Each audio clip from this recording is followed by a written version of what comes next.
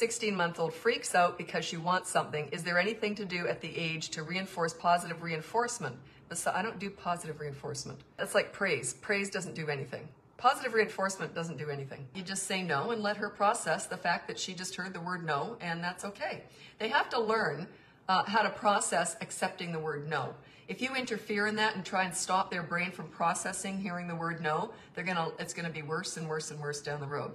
No, you can't have this, and then let them have a fit. That's okay. Everyone's trying to avoid the fits, scenes, tantrums, and meltdowns. That's where the lessons are. Why would you avoid a lesson with your kid? Let them have a fit. They don't all have tantrums, by the way, but if they're that way inclined, let them have a tantrum. That's okay. That's them processing. Not everything can go my way. It's okay. The sooner they learn that, the better. With a 16-month-old, I consider their babies up to about 15 months, toddlers at 16 months. That's sort of the way I do it. You might use a bit of diversion, but not with giving them something.